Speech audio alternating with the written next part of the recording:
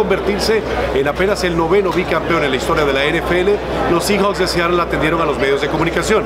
Russell Wilson, quarterback, y Richard Sherman, esquinero, hablaron también para Multimedios Deportes. What I was saying is that the NFC champions got here into Phoenix for Super Bowl 49, and they talked to the media, and we're going to listen from Russell Wilson, the quarterback, and also Richard Sherman, who was the cornerback of the team, about their experience being here once again playing for the Super Bowl.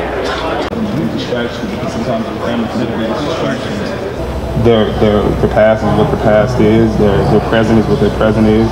And will they be punished? Probably not. You know, not as long as Robert Kraft and Roger Goodell are still taking pictures at their respective homes. You know, I think it was just at Kraft's house last week for the AFC Championship. You know, you talk about conflict of interest.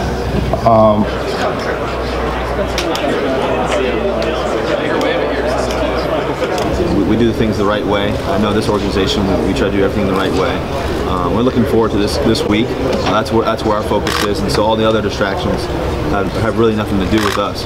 It's definitely a blessing to be up here.